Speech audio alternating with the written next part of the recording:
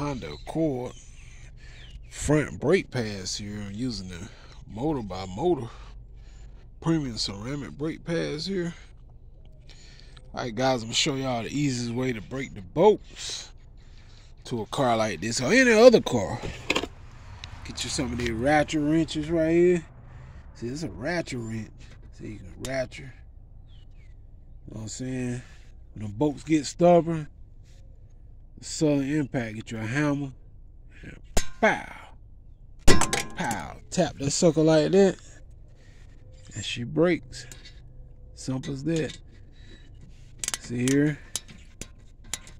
That's all to it. Get you a hammer. Ratchet wrench.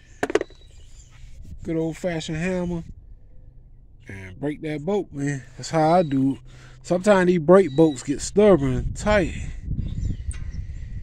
The caliper look kind of jacked up here. Look here. I mean, not caliper, but a rotary. You know, they're supposed to have cuts in it like that, dude. That's kind of interesting. Y'all see that? Well, gotta address that.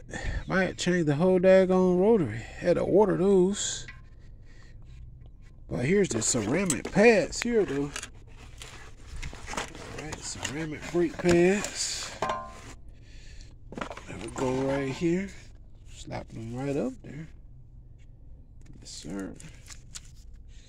Y'all hit that subscribe, man. That's how you break them stubborn bolts. Alright, I'm out of here. Peace.